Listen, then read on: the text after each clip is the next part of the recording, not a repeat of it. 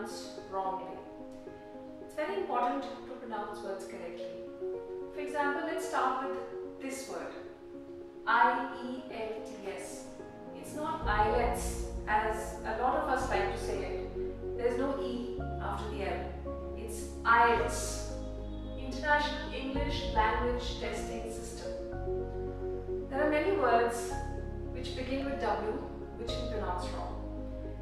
This word which starts with W always has a W sound. You roll your mouth. What, water, walk, why, when, wine.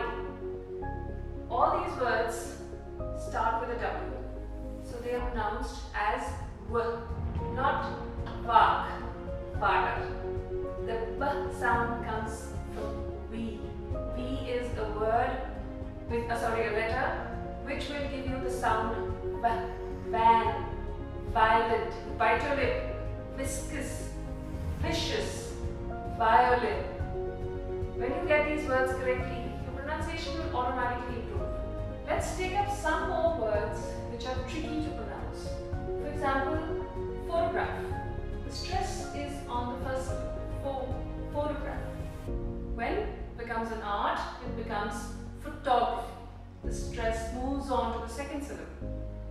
Similarly, when we have economic, the economic state of a country, but economy, syllable stress changes. Then you have academic, which is something to do with your studies, and where you go to study is an academy.